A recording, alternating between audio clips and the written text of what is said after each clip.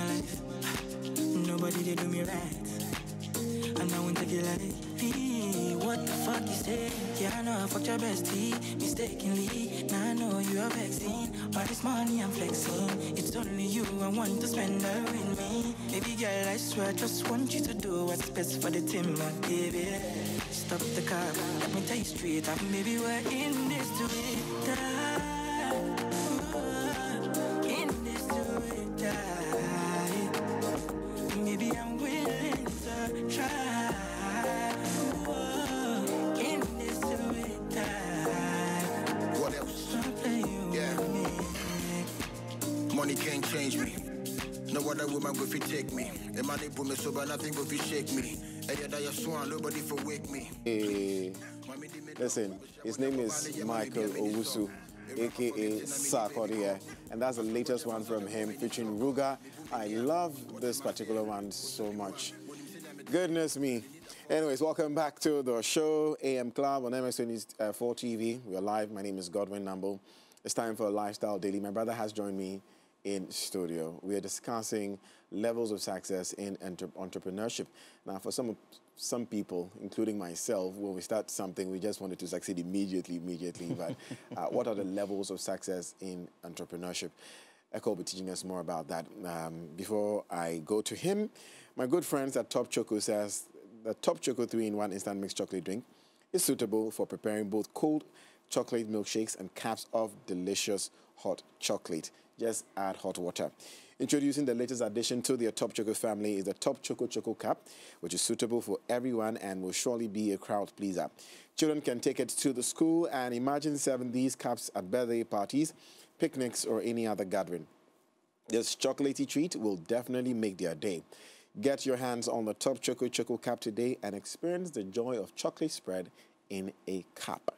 Remember, Top Choco is made with love in Ghana using only the finest ingredients. Top Choco, it's chocolatey. Now, you know that we like to hear from you. As part of the show, just send us a message on WhatsApp number 0550331511, 0550331511, and 0204738481. If we open the phone lines, you have some questions for my guest this morning, please do well to ask, especially if you're an entrepreneur. Ekow Mensah, of course, is no new face to the show.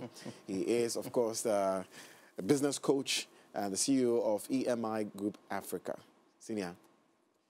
Thank you. I'm learning the wearing of suit from you now. Right now they are saying, Charlie. Today we decided to go suit. Yeah. Because they like wear suit. It be like I for decided to wear suit. I'm a gentleman. I should stop misbehaving. It's good to have you. It's good to have you. How's it going? Calm morning for you? Yeah, very calm morning, rainy morning. It's good. It's good. So it's good to be here. How do you feel when we drag you here early in the morning like this? Are you a morning person? I'm not really. I'm a nocturnal. So, but then whenever I sleep, it doesn't matter the time. I'm up at 6. I don't know why. So the 6 a.m. club. Exactly. So yeah, I guess we are. Anyway, it's good to have you. Let's talk about something you love so much, entrepreneurship. Yep. And we've had conversations about entrepreneurship over and over and over again, but we can't stop having it because we are ever growing. We're ever evolving. Where do you start from? Let's go to the beginning. Okay, I start a business. Yeah. What's the first level of success? Well, and I'm happy to be back following our earlier conversation. So the first level of success is being a student. That is the knowledge level. Okay, and even when you look at life, there's a process of acquiring knowledge where you are investing time into building your capacity to know certain things. And that's very fundamental. It goes through all the levels, but then it's particularly important because it is a knowledge that builds your capacity to be able to actually even get into certain sectors, right? So you start by being a student, the knowledge level. Lack of knowledge, and I'm happy you had it faster before me. Indeed. Lack of knowledge, you perish. And it's not just perishing in life, but even in business. What you don't know can actually collapse your business, right? So the first level of entrepreneurial success, as I term it, is where we are a student, we are learning, we are taking in as much as we can, and now that knowledge is everywhere, you don't have an excuse to be ignorant. You don't have an excuse not to know where the market is going, where business is going, where the sectors are, and what is happening. You know, and even knowledge about yourself, knowledge about people. That's why I told you, people is business, right? So learning about people, how to handle them, how to deal with them, and all of that. So the first level is knowledge. Let's stay on the knowledge, shall we? Yes. Where do I start from? So I have the idea to start, let's say, let me use my business, a popcorn business. Okay. I want to sell popcorn. Okay. Okay. Beyond how to make a popcorn, to make it taste good and pricing and all that, what are some of the important things I need to know about that business before I move? Who needs it? What is your target market? Because like we said earlier, business has to do with sales. No matter how nice your popcorn is, right? If nobody wants it, you don't have a business. You're only doing a hobby because you're happy about it, right? So start studying who needs this popcorn. What is your target market? Where would you get the most value when you start this popcorn? Do you have to do it brick and mortar where you have structures? Do you have to do it as an e-commerce where you actually are supplying? What kind of flavors will people like? And depending on your target market, if they are kids, you would want to do colorful popcorn. If they are adults, you'd want to do more. If you know it's popcorn that is serving maybe the cinemas or the movies. Yeah. So you have to do your market research. Basically, one, who needs it? That's the basic thing. Two, who would fund it if it starts growing, right? And then how do you package? How do you distribute? Just learn before you start putting in investment. Because the moment you put in any experiment you do is cost. And the more you incur cost, the higher the probability of collapsing your business. So before you actually start putting pen to paper, putting your recipes together and all that, study the markets and find out, is there a sustainable market for this popcorn business? And how do I go about distributing it in a way that I can make money from it? Who has done it before? How did they do it? Who has failed at it? How did they fail? And how do I avoid all the pitfalls? Gather knowledge because it really will serve you well. I think you partially just answered my next question. And because in studying the market, you're not the first person selling this popcorn. So you want to know who out there is also selling popcorn. Exactly. And you know it's quite difficult. In Ghana, it's quite difficult or almost impossible to go to someone and say, hey, I want to do the business you're doing and I want to understudy you. I want to know where you failed, where you succeeded and all that. You hardly can understudy somebody who's doing the same business you're going to get into. So how do you study the market in terms of your competitors? The best way to get knowledge about any business is to do what? To work in it. One of the easiest way of gathering information is go and work there, even if it's for free. People will just give you information if you're willing to help them grow, if you're willing to help them. So imagine go to popcorn and say, hey, I'm good at marketing. Can I help you? How do you do this? How did you do that? How did you do that? You got the knowledge, you help them, and then you move. It's exchange of value, one. And people like to talk. They just don't like to give information that is proprietary, right? So you don't go saying you want to start a popcorn business. You go saying, wow, this is nice. How did you start? People would volunteer information. We talk.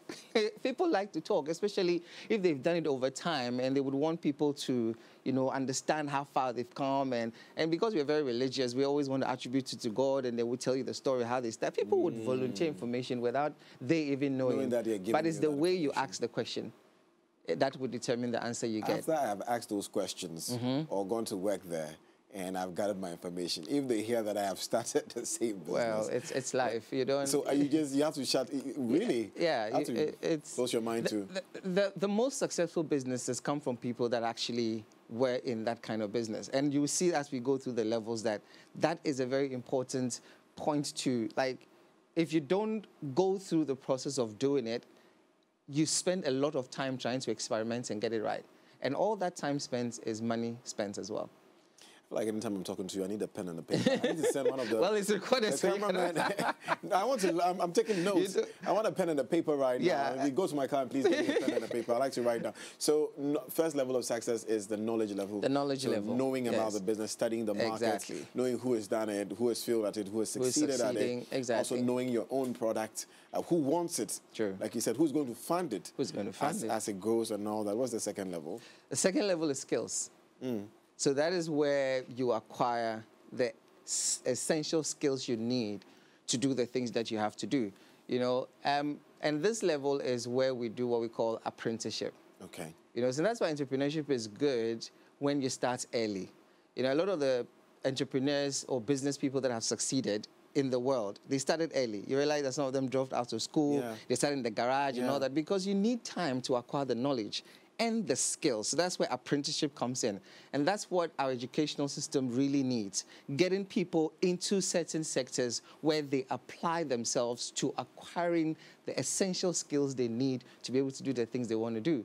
There is no product or service out there that does not require skills. You know, knowledge is what you know, but the market does not necessarily pay for knowledge. Otherwise, professors would be the richest, right? The market pays for skills because that is what you know how to do.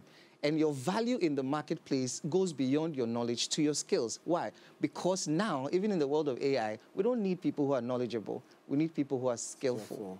So the second level is skills. What skills do you have? And how do you apply the skills in a way that it gives you value in the marketplace? What do you know how to do? Are you the best at it? As long as you are not the best at it, you keep improving until you're the best at it.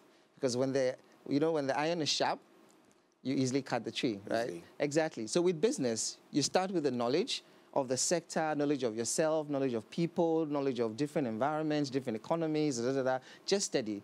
And then enhance that studies with essential skills of what you know how to do. And that comes from apprenticeship, right? So for instance, the popcorn, you go and you learn by doing. It is the doing that distinguishes you from everybody else, not necessarily just the knowing. Because some people know and they can't do. So you start with the knowledge, which is a foundation, and then you enhance it with the skills of what you know how to do. Because that's what you apply in the next level of entrepreneurial success. Right. I guess then it would be right to ask you what essential skills are there to learn as an entrepreneur, especially in this environment? So there are two types, right? We have the soft skills and we have the hard technical skills, right?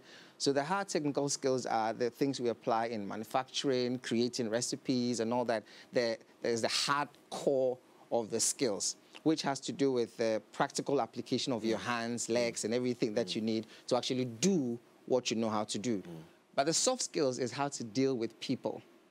And that has to do with critical thinking, that has to do with problem solving, that has to do with leadership, that has to do with negotiation. Everything that you have to apply your mind to doing is also a kind of skill that you need to complement with a hard skill to be able to what?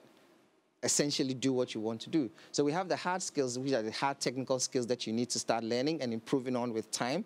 And then we have the soft skills that helps you to enhance your brain capacity and your ability to deal with people. So people management, leadership, how to smile, how to negotiate, everything that you need to do that has to do with another person has to come under the skills, the soft skills, and everything that you need to do that has to do with producing the product or the service or all that comes under the hard technical skills. So those are the two types of skills that everybody needs to start, building and improving on. A lot of the time, we are good at the technical skills, but we fail at the soft skills. And that's why a lot of the time, even though you see a good business that has a good product, the soft skills is missing so that they are unable to maintain the good people that would grow the business. Interesting. So with the soft skills, I can understand the hard skills because for the hard skills, like you said, apprenticeship comes into play. So you can understudy somebody, you can work there, learn, oh, this is what they put into their popcorn to make it very nice. Oh, it's too sugary, so maybe I shouldn't. But the soft skills, you also can't, look, you can watch a number of videos on YouTube about how to talk to people, but then until you practically deal with people, can you say that you've acquired these soft skills? Well, you can learn how to smile on YouTube, right? And then you just keep practicing until you have a power smile. So you can learn how to shake hands, you can learn how to think, you can learn how to... But then even in the apprenticeship, when you see whoever you are learning from behaving in a certain way, there are two things. Either I'm going to take this or I'm going to drop this. What can I learn to do and what can I learn to avoid to do? And those are part of the soft skills. So for instance, the person is good at doing the popcorn, but then they shout. And then when they shout, how does that make you feel? Remember what I said the last time. People will forget what you did and sometimes what you said, but they never forget how you made them feel. So then you would learn that as well as learning the hard skills on how the person is dealing with customers, how the person is dealing with their employees, how the person is dealing with their own family members. You will learn things. And then you do that through observation and through encounter, right? So then you pick up some of these skills, learning how others are doing it. You always have to be the one running the show. Do you always have to be the one knowing these things, learning the hard skills and the soft skills, or you could just hire the right people to do it for you? So you see, when we talk about business, business takes after whoever is doing it, all right? So if you want your business to succeed, there are some fundamentals that you can't outsource, right? Because business literally takes after whoever is running it. If the person is disciplined, you remember that when they get into the business will be a disciplined business. When the person is structured, when you get into the business, you realize that it would be a structured business. When you get into a business that the leader is haphazard, you realize that the business will be haphazard, because everything essentially rises and falls on leadership. So it is important that regardless of whatever you can even outsource, you as a business owner needs to know certain things that would help you grow your business. So yeah, you might outsource everything technical, you might outsource leadership or whatever, but one thing you can't outsource is you and what you're bringing on board to build the culture of your business that would ensure the growth of that business, unless you're not the one running. And when we get to the 7th level of entrepreneurial success, you see that it might depend on you, but not necessarily. Oh, so we're going all the way to 7? Yeah, there are 7 levels. So, beautiful. I was going to ask you where profits comes in, because I've seen knowledge, I've seen skills. No, all the 7 enhances your profits. All the 7. So yeah, so when we go through it, maybe when we finish that, we can just break it up and then you see what I mean. At different levels, aren't they? So at the knowledge level, certainly profit is not coming in like that. Well, so that's where you invest your time to be able to acquire and build your value. You see, you are paid for your value in the marketplace. So that's why entrepreneurship is not just about starting a business. You as a person, you need to know what your value is. And that comes from your knowledge and skills, because everybody needs to know how much their 1 hour costs. And that's why people don't, you see, the thing that rich people don't have is time. And that is what should inform everybody, that the most valuable asset everybody has is time. But time in itself is not as valuable as compared to the knowledge and the skills that you bring to the marketplace that actually attributes to you the value that people pay you in exchange for. You get it? So it's not just like you get up and do anything that you want, but you need to know, okay, what skills and knowledge am I building that it would give me so much value that my 1 hour can be paid. You know, Bill Gates' 1 hour is like $23,000. Tell me about it. 1 hour. And whatever value you want to get in this life comes from the exchange of that time with your knowledge and the skills. So if you want to be a billionaire, right, and you get to maybe age 40 and you're not a billionaire, you probably had $1 billion handed down to you, but you didn't know what knowledge and skills and where to apply them in a way to actually translate that $1 billion worth time into cash. Because time, just like cash, is measured in numbers and words. So 10 o'clock can be written as 10-10-11-00, and 10 million is also 10-0-0-0. So it's literally, what do you need to convert your time into the money you're looking for? Because time is a God factor that is freely given to everybody, the same measure. Money is a man-made that you need the time, knowledge, and skills to translate and get that. Oof. All right. We are learning so much this morning. We're on point 3. Okay, the third thing to know, level of success? Exposure. Exposure.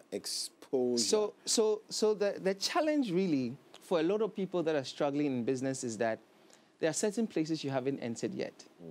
There are certain things you don't know yet. And there are certain knowledge that you've not been exposed to yet, right?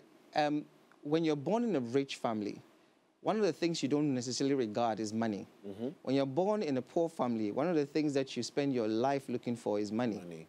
So essentially, what you're exposed to informs even the kind of business that you would build. When you grow up in a tech environment, it is most likely that you would eventually end up with a tech business. When you grow up in a legal family or a family that is full of lawyers and judges, it's most likely that you would also grow up to be like that. Because essentially the things we're exposed to, and that's why it's good for us parents to take our kids to good schools. Because in that environment, they're going to be exposed to certain things that would inform their mindset. So a lot of us are not even familiar with big money. So we can't talk big talk. If I gave somebody $1 million right now, they can't walk from here to the junction and not collapse. Why? Because they are not exposed to big money. If you want to grow big business, you need to be exposed to big business. And that's why there's a need to do what we call internship. So we have gotten to the internship level. Internship gives you exposure. If you want to build a big organization and you've never had an internship in a big organization, how do you intend to do that? You need to go into the big organization to get the exposure you need to be able to inform the way you think. People say big dreams. Dream big dreams. If your dreams don't scare you, it means that you're not dreaming big enough and all that. You know, when they talk about that, most of them are referring to fantasies, where you sit down and think, Charlie, if I had a private jet, this would be good. If I had a... My brother, listen, you don't even know where to buy a private jet. You've never ever been exposed... Come to think of it. Yeah, you've never been exposed to an environment where private jet discussion is normal. Why do you think we have an East Legon Executive Club? Those guys are being exposed to certain things that would inform the way they do business for the rest of their lives. So if you would pay $10,000 to be in a club like that, I would advise that you save towards getting into that club, because that one encounter with somebody in there would completely change your life. And that's the third level, exposure. And a lot of us don't have enough of it. That's why when they get to the fourth level, they exert so much energy and get so much little results. This is very interesting, Ekow, that you mentioned. Exposure in this case is different from the apprenticeship you mentioned earlier. Yes.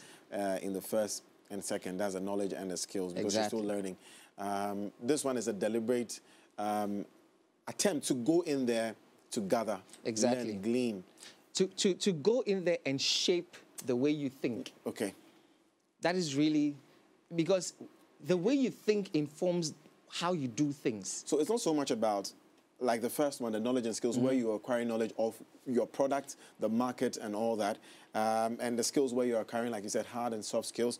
This is more about networking. Your mindset so and networking. The things that inform your mind, how you think, and the people that you find yourself around. I mean, these levels are not necessarily exclusive of each other. They run through. Okay. Because at the point of acquiring knowledge, you can also be exposed to certain things, right? At the point of acquiring skills, you also be exposed to certain things. But this third level is an intentional attempt to get around certain people, certain knowledge, certain success that informs. You know, recently I started a consulting with an IT firm, right? And in getting into that company, I realized that this thing called bulk SMS, that service, it's a very, very lucrative service. But it's not just lucrative because you have that service and you're providing to people. You need to be intentional about getting corporates on board, because one corporate account can actually form 80% of your total revenue. Wow. And how would you know that if you're not exposed to that information? You see? So, and that's why we advise young people to do internships. And people are now going around saying, pay me for this, pay me for that, and all that. You want to do internship where you're getting exposed and you want to be paid for that. That is a lack of knowledge about the importance of exposure. And a lot of people don't know. We don't teach it. Most lecturers don't know it. All right? And that's why some of us have made it a point to teach people that exposure is an investment of time in enhancing your value in the marketplace. That's the third level. Ekow, please drink some water. Drink some water for me, because what you just said... There's so much fundamentals that we have failed to know, and as such, we don't live by. And that's why most of us are really struggling, you know. But eventually, I'm sure on these platforms, you'll be able to help. I'm hearing young people talk about the fact that when you're doing internship, they are sending them to go and buy plantain and go and buy, and they are not happy about it. So, yeah, they are working for free. Yeah. But they don't know that. But whose favorite basket are you building? Yours. Because the more you do that for him, the more he feels he owes you. And when there's an opportunity, he's going to recommend you. And that recommendation can actually save you 10 years of wasting your life. Yes. And unfortunately, that's what a lot of people don't know. Let's stay on exposure a bit. I think we have a bit of time. Networking and all that. Cut your coat according to your size. Certainly, this coat we are cutting is not to our size. Yes. If I want to run a popcorn business and I want to play in the big leagues where I'm selling as much as KFC is selling, then I need to get in there where the KFC people meet and have their conversation and all that, isn't it? These practical examples, which places would you recommend or advise that we enter to learn these things and connect ourselves? Okay, so first of all, everybody has fundamental interests that they're born with. Everything, like they say, what's your talents, what is your gift, what are the things that you like, you know, and that's why I always advise people to start with their hobbies, you know, because these things are powered by passion and interest. So there are things you like. For instance, if you like media, get into the media. Work for free if you have to, provide support for them and all those things. And then help them to be able to get to a certain place where your contribution would be attributed to the value that you provide, right? So essentially, everybody that wants a level of exposure exchanges time in a form of investment. One day I'll teach time. A lot of people talk about time management, but the truth is you can't manage something you can't control, right?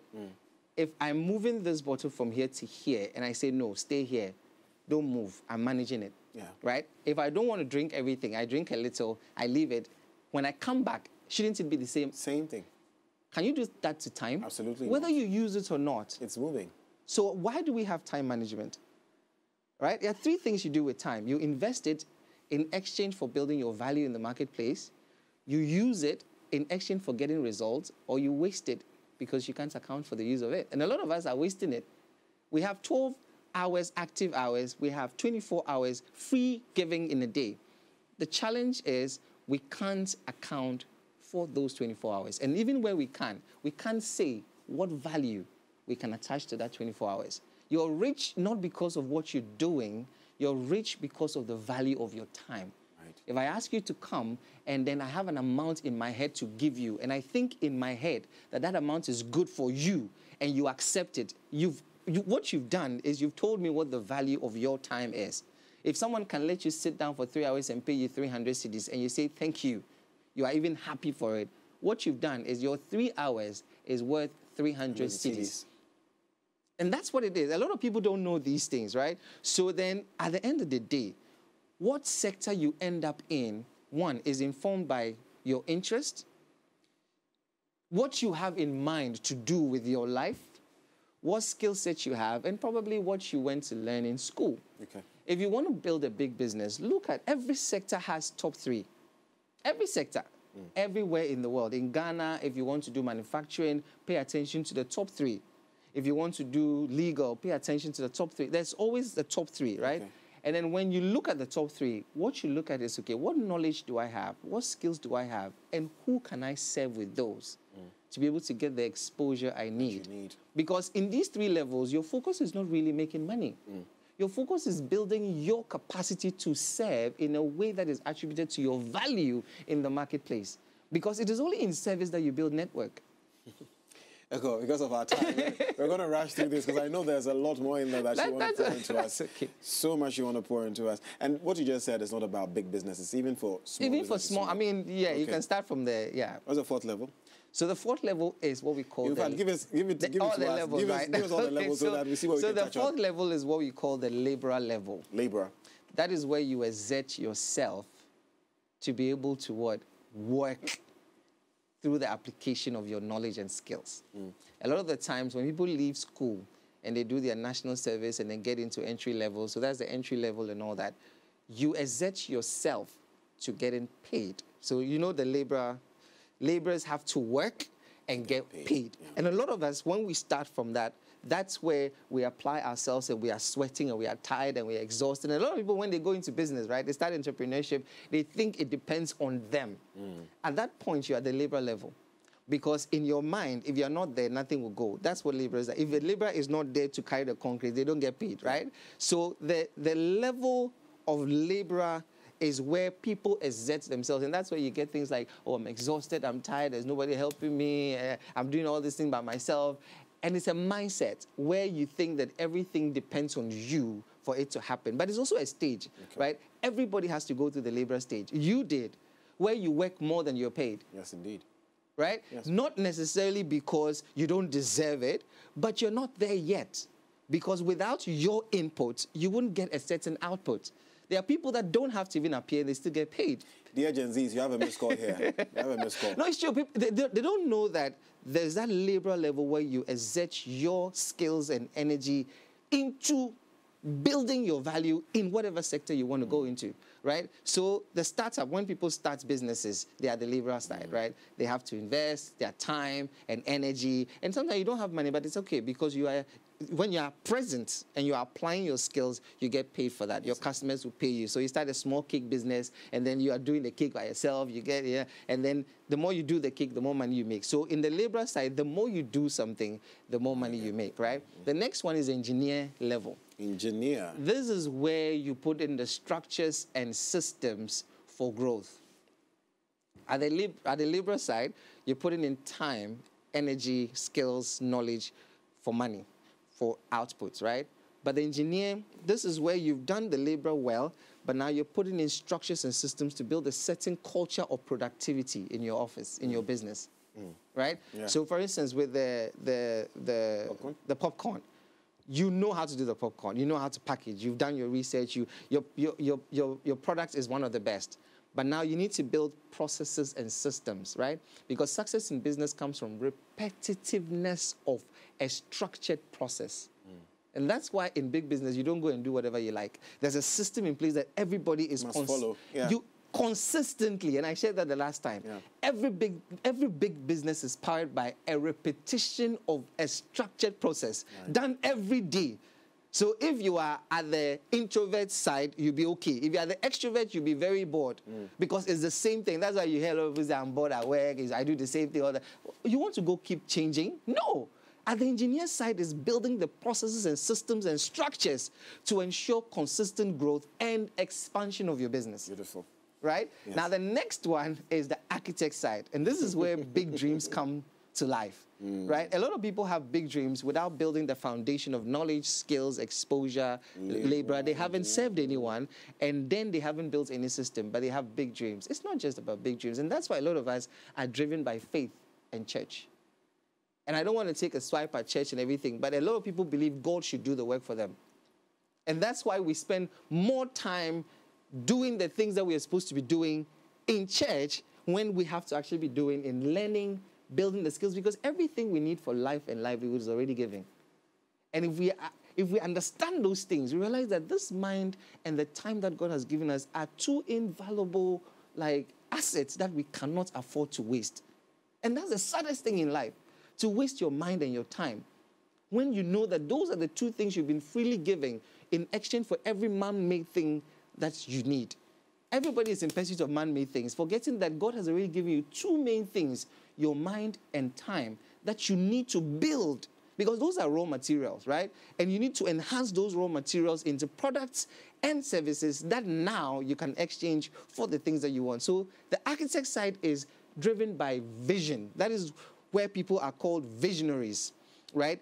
They are able to craft the image of where we are going, not necessarily where we are, and inspire people to drive their outputs towards where we are going.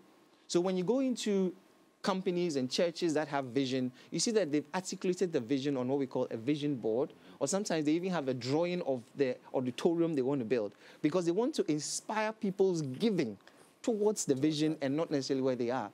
And being an architect as an entrepreneur, and these are names that I'm using as placeholders, right? But being an architect is being able to conceptualize exactly. There's a certain level of envious clarity with where you're going that eventually becomes admirable enough for people to want to invest their time, effort, and money into your business. So there's a buy-in of your vision that others are now investing. So you see, when you get into a business that is really growing, driven by an architect, a lot of people are not working there because of the money.